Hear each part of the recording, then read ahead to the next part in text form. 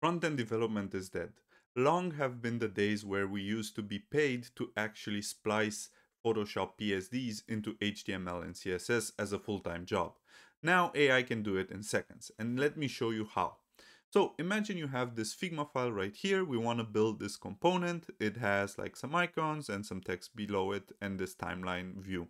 And of course the gradient background. So the easiest way to do it is you use this plugin called Figma to Cursor. Then you go and select your frame, which is our content right here. I click copy to cursor. Then I switch to my cursor file. Here I have already the empty component and I tell cursor, please build this fast. And I say, make sure it is correct as in Figma. And then I click send.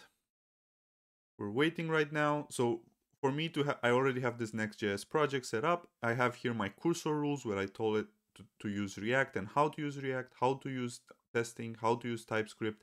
I tell it to use Tailwind and which Tailwind version to use. So now we're waiting.